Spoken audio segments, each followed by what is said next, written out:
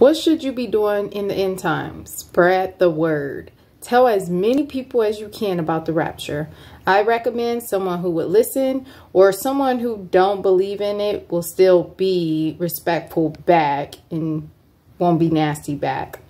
Spread the word, like I said, as much as you can to strangers in the store, in the doctor office, at your job, at your school. And lift up Jesus. Like, let the devil know, like, you're not stopping nothing. Same for my audition that's coming up. The pain I will dance through.